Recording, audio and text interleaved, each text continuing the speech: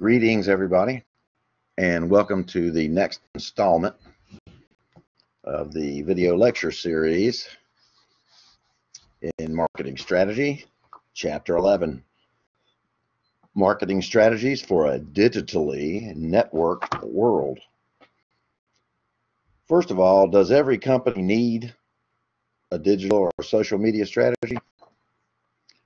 Well, whenever you use the word every or all, it's generally good to be suspicious of making those declarative statements.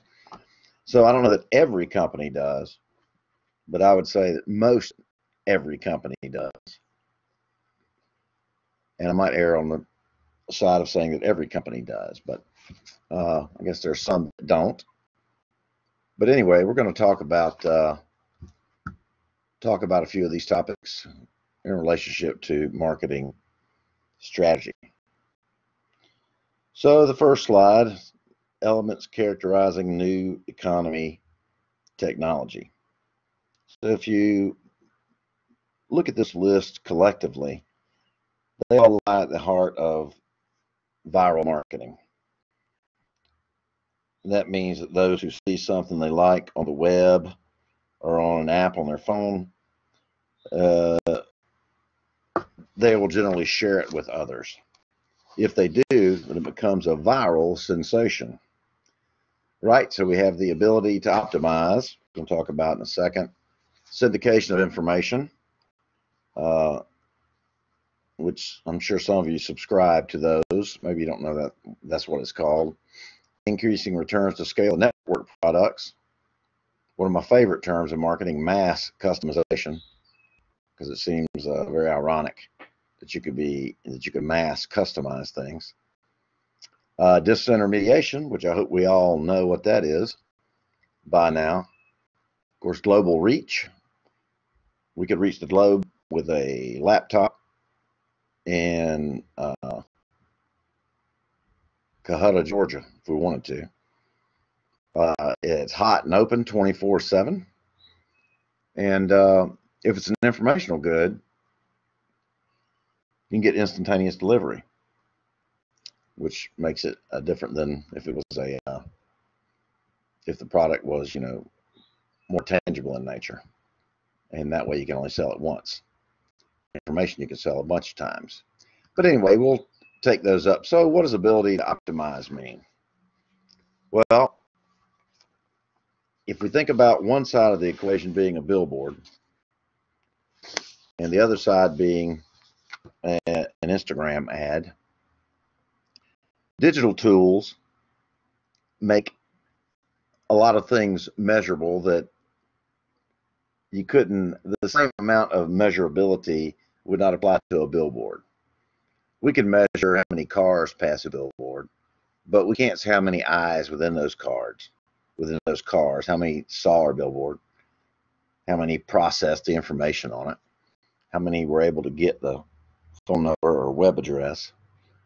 All those things, but we can see on a digital ad who clicked on it, who clicked on it, and who clicked through the ad, and who were able to convert into a purchase, and things like that. So digital tools make a lot of things measurable that weren't measurable in the past. You can also change content on the fly, right? A digital billboard, we could change the price of something or information on something quickly. And it helps you optimize your spending, because we all know, we learned in economics, there's a scarcity of two things in this world, time and money.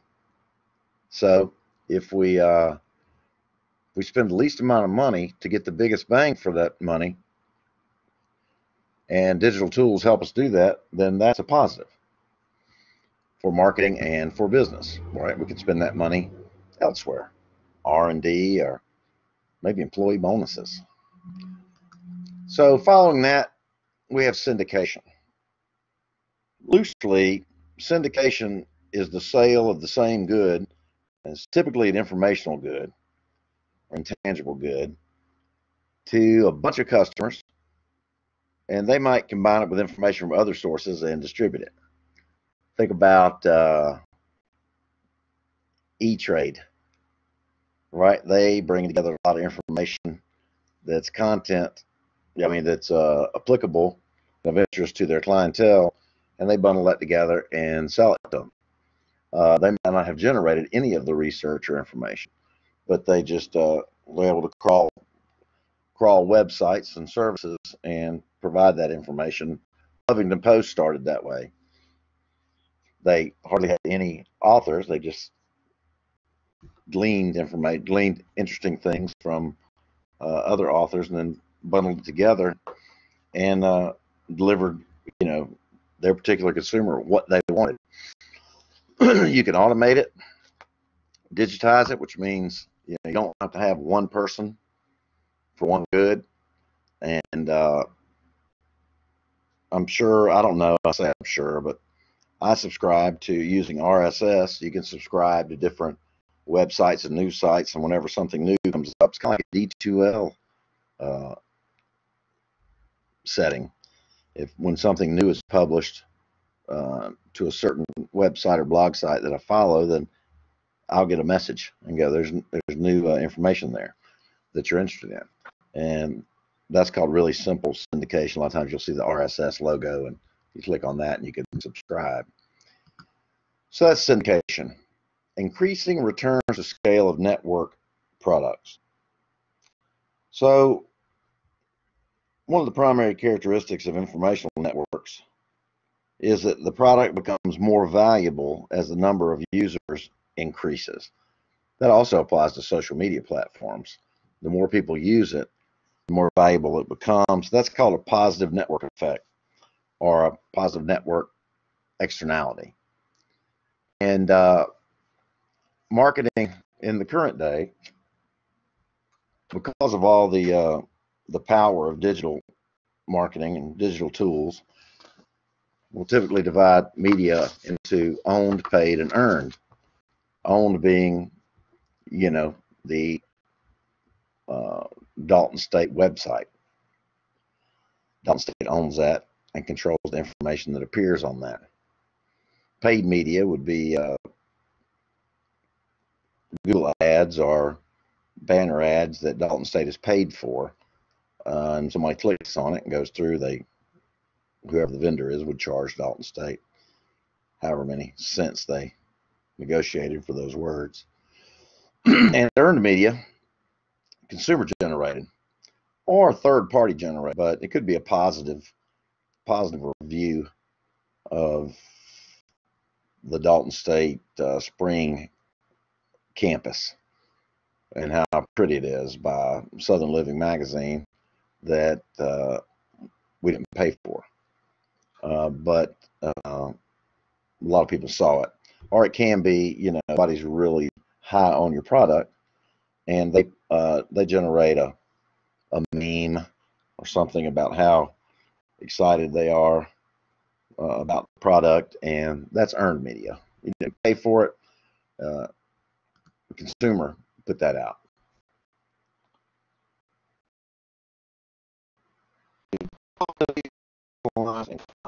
Efficiently has been facilitated by the internet and digital tools to a great extent where it wasn't even possible 20 years ago. Break it down to a couple different categories: collaborative, filtering, rules-based, personalization, and mass customization. But we're going to come to that in a minute. But personalization is driven by the firm or the marketer. All right, Amazon, the recommender system they have on Amazon is an example of that. Customization is user-driven. When I was in the electrical contracting business, we primarily dealt in lighting. So we had an account with Grainger nationwide, and Grainger sells lighting and ballast and all sorts of stuff that we used concerned with lighting, but they also sell all kinds of other stuff, hand cleaner and batteries and orange safety, that kind of stuff. Well, we didn't need that in our online catalog. So we told them what we wanted in our online catalog when we were going to order. That way we didn't have to plow through all that stuff.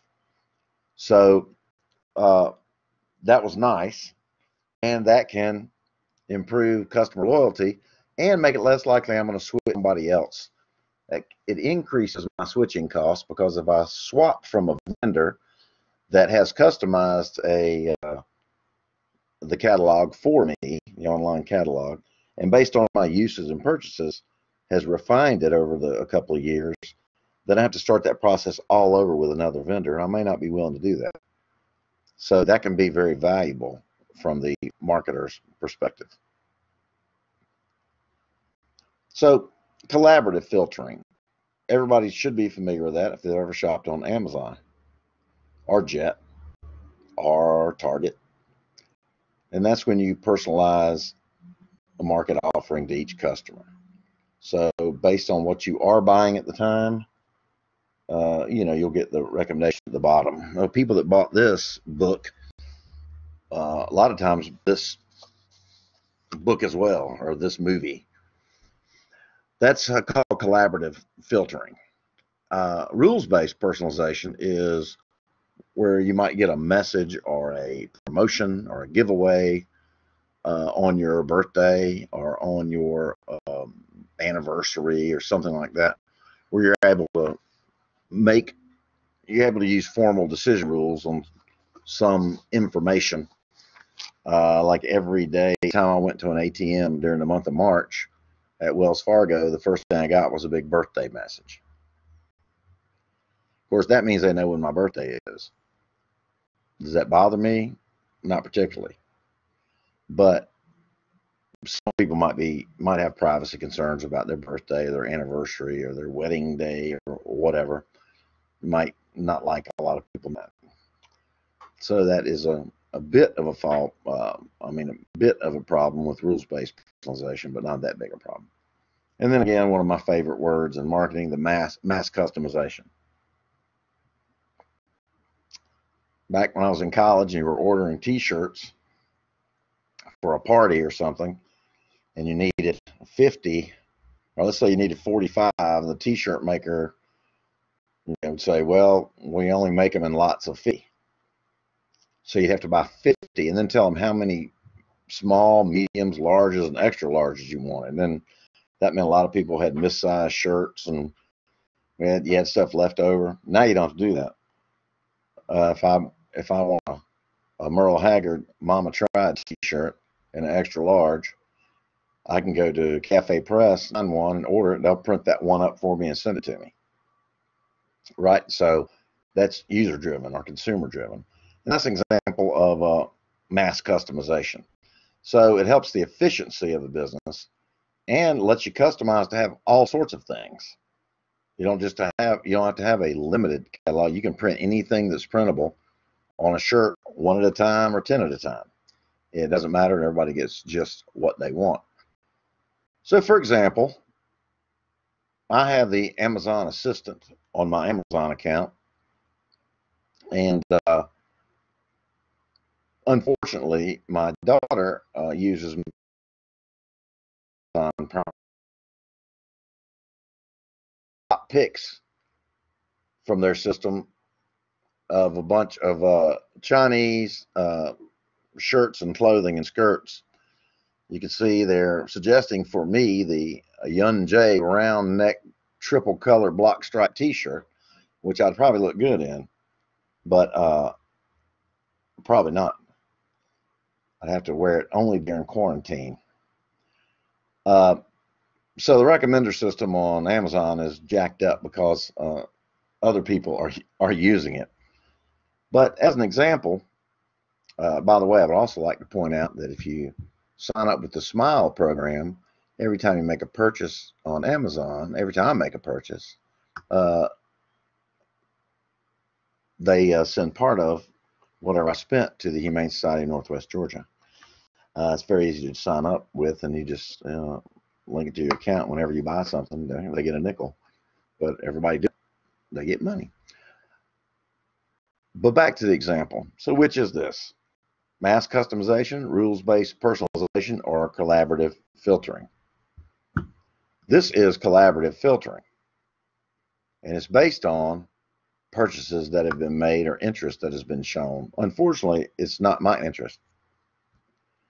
It's my daughter's interest that has bled into my account. But still, it's a good example of collaborative filtering using Amazon as the example. So, what are some threats? Disintermediation. That is cutting out the middleman. The supply chain, the channel that people use to get goods to market, no longer does it have to go from the manufacturer to the wholesaler to the retailer. You can cut out the middleman and buy directly from the manufacturer. That's a threat if you're a middleman. Of course, you lose their expertise, but it's very few barriers to entry. We could set up a business on the internet and be worldwide if we were selling some sort of information that people wanted, or even tangible products, and get right into business without ever building a brick and mortar location. And then the cost for syndicated goods approaches zero the more people use it. So there's really no big wall that keeps people from getting into your business. So if you are really good at your business and you're making money, people will notice. And there's very little that stops them from getting into it unless you have something that is proprietary and hard to replicate. Like Bloomberg sells information, but they generally sell it through their Bloomberg terminals. So if you subscribe to Bloomberg, you have to buy the terminals, which are a couple $1,000s a piece, and a subscription to keep them updated. But if you're managing large amounts of money and you want to know exactly what's going on minute by minute in the investment world, it's obviously worth it for thousands and millions of people because they're very successful. So if you think back to your principles of marketing class and your the consumer decision-making process, this is kind of an overlay on that. The traditional process is that you have a want or a need, and you go on an information search, and you create a consideration set, and then you make the purchase decision, and then you have a post-purchase evaluation. To kind of lay this on top of it, this is kind of a digital consumer decision-making process. Not exactly, but just a way to think of it. So, customer insight. A lot of customer insight can be gained on you, me, and everybody else just by crawling the web. This morning, I looked for something on Google.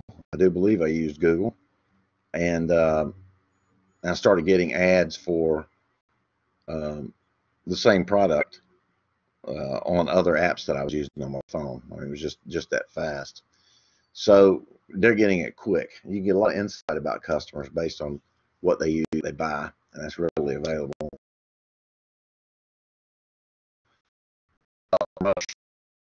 Great vehicle for that. Digital marketing is. So when new product developers invent, or refine their product ideas, they flows to customers to inform, encourage them to buy via promotion, customer acquisition. It's like that's a great tool, digital marketing, that allows people to do that. Conducting transactions, right? There's no need to take cash to Mercedes-Benz Dome in Atlanta, Georgia, more because everything's digital, right? So you just take your license and your credit card, debit card, and you're ready to go. Or at an arts and crafts fair, people from all over the country selling things. Most everybody's got a square, and they're able to do business. If you couldn't conduct a transaction online with a credit card, you probably wouldn't use that firm very much.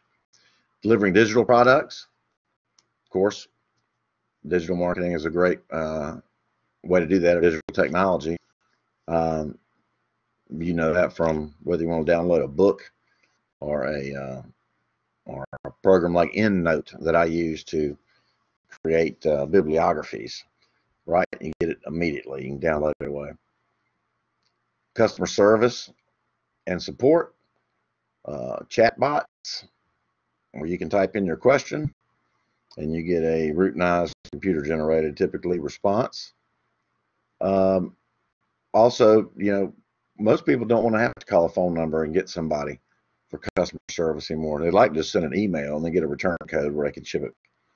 Or they'd like to get in a chat with somebody and just take care of business or text. And the structure of you know, a digitally networked business world makes that easier, as does product return disposal. You can get a return authorization and a shipping ticket. You can print out and send it back. Right. So there are a lot of applications that a digitally networked environment, if you apply it to the classic consumer decision-making process, there are a lot of ways to make that better and facilitate making that quicker, even in the time that we are in now and have been for a little while. So what's the challenge? Well, there's a talent gap in digital marketing.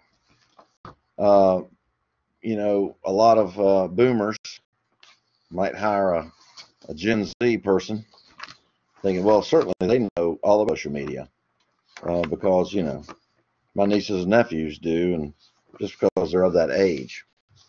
But, you know, social media marketing is different than plunking around, you know, on TikTok. You're doing it for a reason. And although the platforms are typically free, effective social media marketing is not free. It's somebody that knows what they're doing, and they're doing it for a reason, right? And it's very difficult to find people to manage and lead the necessary efforts and initiatives in a complex area and a rapidly changing area. So you have to have people that are talented coming in, and then those that are still willing to learn and stay atop things, and that's a problem. Rather than anybody can set up 3 platforms for, you know, ABC pest control and do things, but what are they doing? What's their objective? Is it sales? Is it advertising? Is it improving awareness? Is it jumping into other people's networks? Is it creating viral content? You know, lead generation? You know, what is it? And finding people to manage that is not as easy as some people think it is. In fact, it's fairly difficult. So the way a company's always generated revenue can get in the way of moving toward developing a digital marketing strategy. You know, well, we've always taken checks and cash, and I don't want to set up a web app where people can pay. I don't want to be able to swipe it, understand it when he's out on the job or whatever. You can get people who are stuck in a rut, but you have to remember that ideas are great, but you know, if you're an entrepreneur or a business manager, you're not the only person with a great idea. There are lots of people that have great ideas. The trick is, how do you execute those ideas?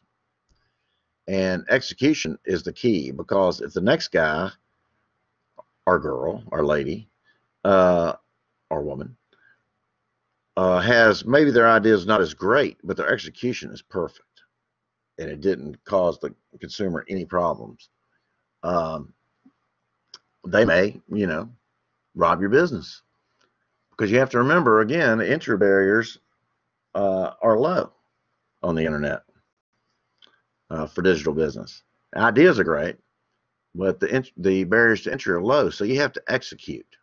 You are in a internet or digitally heavy business in order to be successful, and to think where the customer is going in the future, not just where they are today. It's always one thing's for certain in life is change, and in business, that's always true, and in marketing, it's always true, and has always been true.